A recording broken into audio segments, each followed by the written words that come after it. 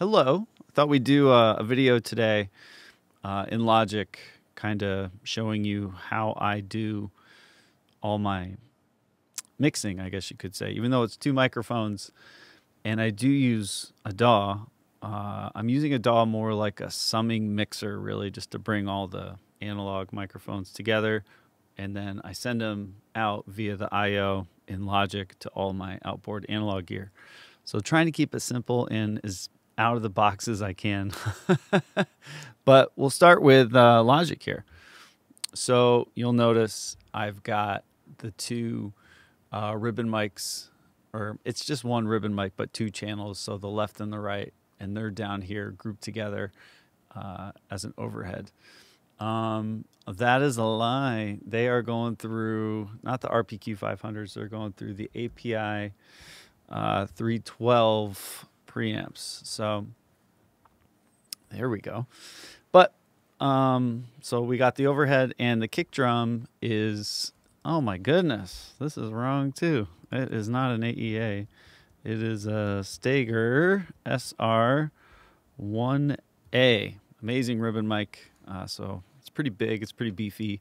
That's kind of acting like the kick drum and kind of like a room, because it's a figure of 8. My room shape, it just kind of captures the front of the room really nice. So we're using that with the R88, and I'm panning the R88 right and left, 37 and 38. So not super hard pan, but I just kind of put my in-ears in and just pan till it kind of felt like I was looking down at the kit. You could do whatever you want. But from there, you'll notice there are no plugins whatsoever. It's basically, you know, just being bussed to this drum master right here. And I'll turn the I/O off so you can kind of get a sense of what it sounds like with nothing on it. And then we'll go from there. So here is, I kind of picked just a little warm-up thing so you can get an idea of the kit. But yeah, here's the drum set with nothing, even no compression. The EQ is on, but it's just a monitor, and I have it on, you know, high quality so you can get a sense of what we're looking at here, or what we're listening to. He's so fun. All right, here we go.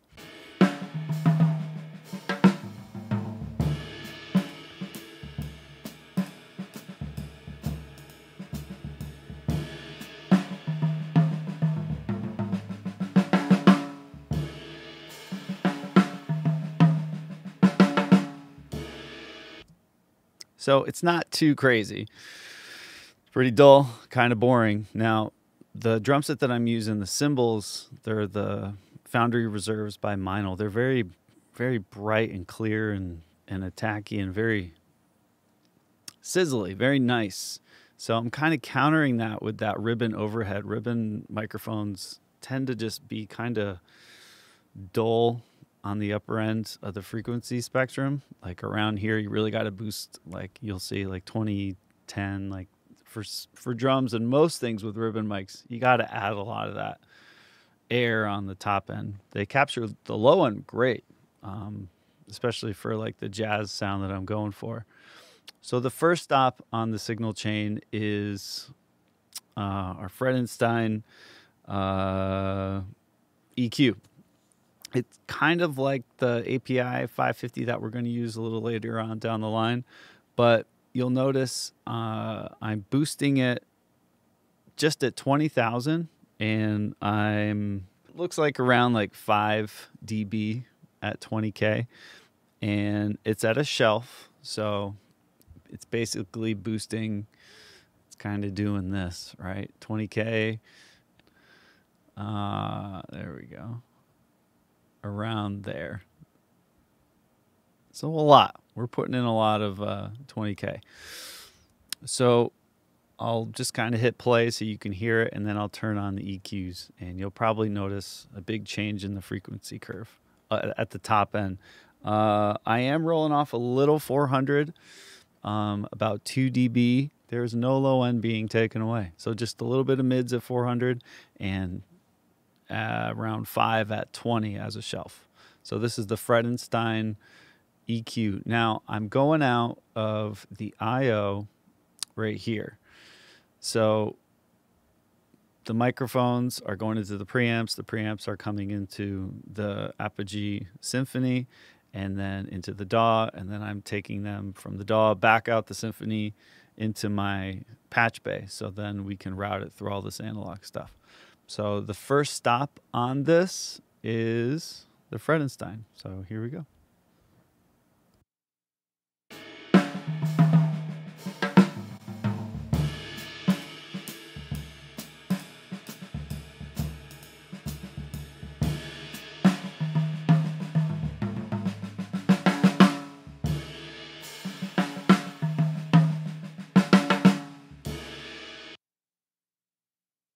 So yeah, it's just really sizzly. Again, not really hitting specific frequencies like 5K or 10K for snare and cymbals or 200 to beef up anything. It's pretty much just adding some of that life to that overhead ribbon. And next up is compression. So this is the first time that we're going to start to take all those big peaks like you're seeing here on the snare hits. The kick drum's like barely, it's such a beefy mic, and I have it kind of tuned for jazz, so I don't want it to be thudding like crazy. It's just to kind of fill in what the ribbon's missing. So really we're just trying to tame these snares and bring them down a little bit in the toms to bring out more tone, but still keep that attack. But I don't want it to be like super overpowering. Plus, I want the cymbals to really come through nice and clean. So bringing the snare down so we're getting more of that woodiness attack really allows like the snares, the cymbals, especially the ride, to pop through, and the hi-hat chicks. So yeah, here is, again, this is all stereo because we're going stereo out. So we're hitting 2 Fredenstein 500 EQs, and now we're going into the 2 Warm Audio 76s, the WA 76s. It's a clone of the 1176. I have it set to a ratio of 4:1, and attack and release. I have the fastest release that I can go to, but attack looks to be about 4-ish, so not too much. And I'm taking away about 2 dB, I think 3 at the hardest, the most on the meter. So not too much, but again, I'm also using the 1176 to make sure that, you know, I'm staying in phase, because once you leave the DAW, you're going into 2 different units as a stereo. You got to make sure they're not going to line up perfectly. So you got to check your volumes and make sure that you're not going out of phase or shifting phase. And that's what's neat about these EQs. You can see the right and the left, and see what it's doing. So I use the snare as kind of the main center point as my overhead. So as long as that snare volume is matching up, you'll see like the 2 EQ curves. The toms aren't going to, because again, it's stereo, so the toms are further away and it's just not centered. But that snare is. So I use that snare as my gauge to really set the levels, and it usually works out for the most part. But I'll play it one more time with no compression, so just the first EQ.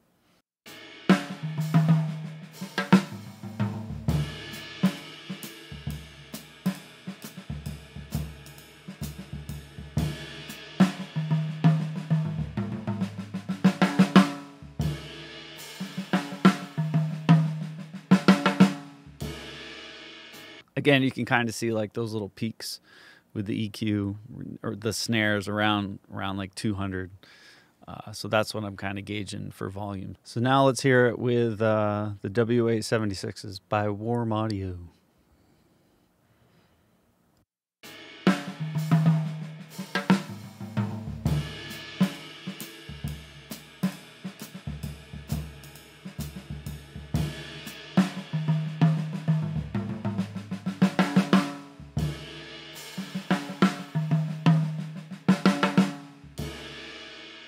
All right, you'll notice I'm trying to match the volume here on the master. So 1176 is the input. Then you got to kind of change with the output.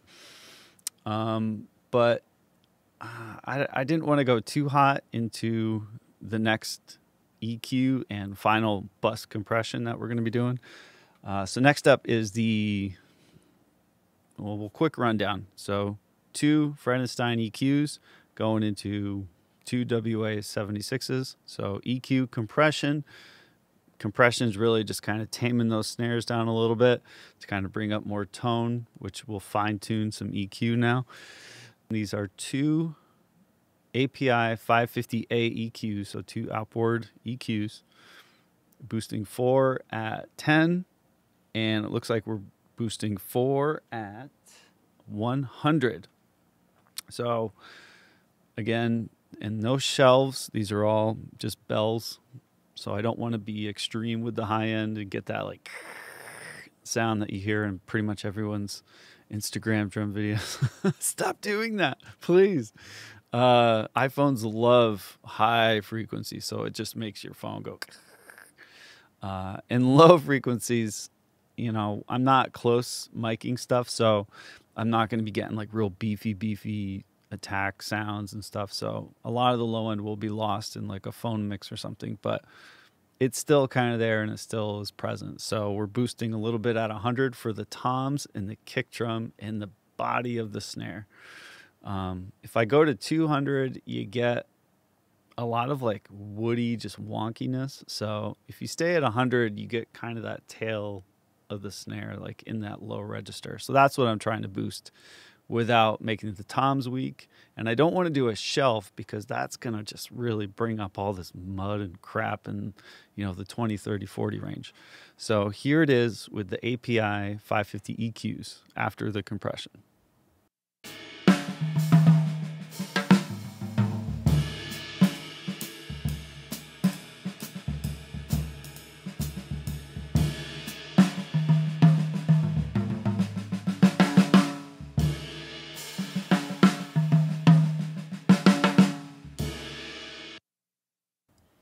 Not bad.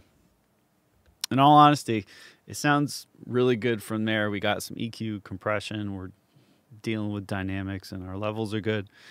But just something to bring it kind of all together and not like a mastering effect, but the bus compressor, the G bus by Audioscape or the G Audioscape comp. I don't know what they call it, but it's amazing. I think you can get it for $7.99 or $8.99. It's insane for what it does if you're into the analog stuff. And it models the SSL G bus or that glue. So I have this right now set to a 4:1 ratio again.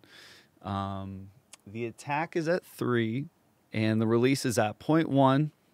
And we are using like the side chain thing. So it's not compressing the low end, which is what I don't want to do. I just want to kind of tame all that high end, mid range stuff and bring it all together and make it sound like a nice jazz drum, funky, I don't know, just a good natural drum sound.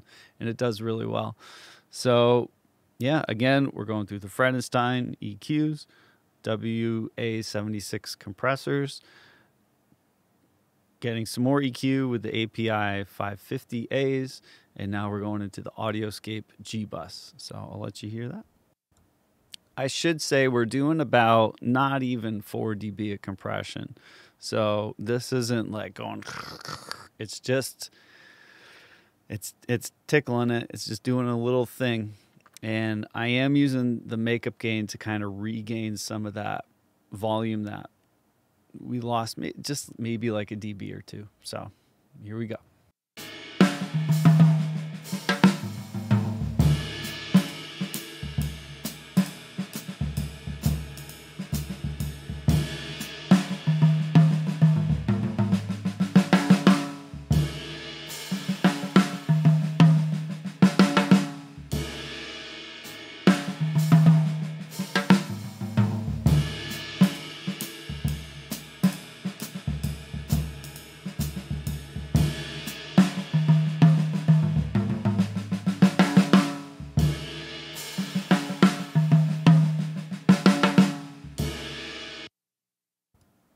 go. So it tames it. I know it's not super attacky, but I don't want it to be like, you know, just killing my ears when I'm practicing or when I'm streaming or people are watching.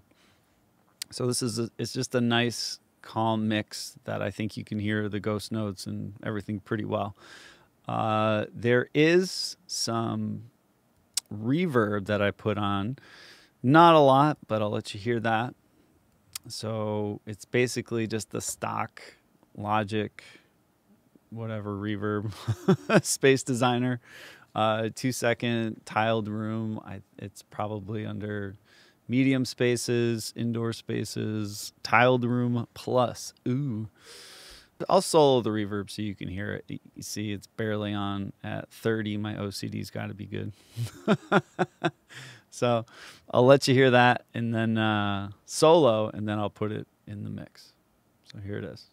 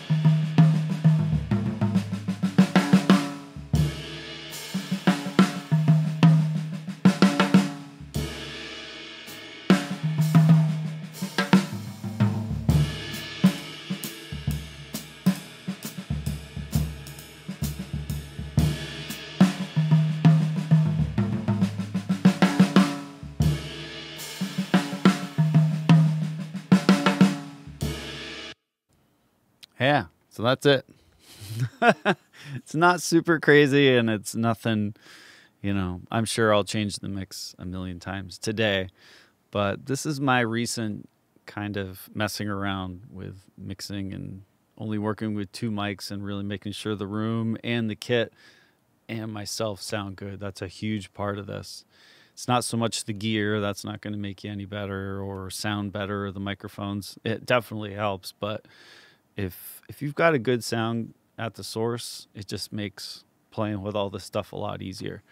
So again, my approach is first, I've got a smaller, woody, very resonant room, and I'm using the ribbon mics to kind of tame some of that high energy, capture that warmth and low end. And the first pair of EQs, the Fredensteins, are really boosting that 20K, so that air, that sizzle that's really lacking in the R88. And then just scooping out a little 400, that muddy frequency that's always just plaguing drums. Then we're going into the first tasted compression with the 1176 from Warm Audio, WA76. And that's a 4-to-1 ratio, really fast relief. Attack is at like 3-4. After that, we're going into 2 API 550A EQs. So EQ, compression, and then polishing that new compressed sound.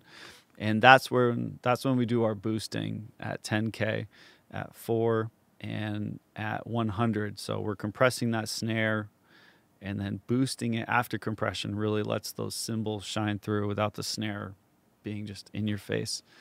And the low end too, just kind of smooths out that low end that we're boosting after that compression from the 76s. And then finally we go into the Scape G-Bus, again 4-to-1 ratio, a little bit of, you know, maybe 4 at a really high, really hot snare hit, and a pretty slow attack and a pretty quick release. So it's just more to bring all that sound together and make it sound cohesive. So yeah, that's kind of been the audio setup for the stream and all the stuff you see from me pretty much on the internet in the past month or so. So yeah, if you have any questions or want to know more, let me know. Have a great day. We'll see you soon. Bye.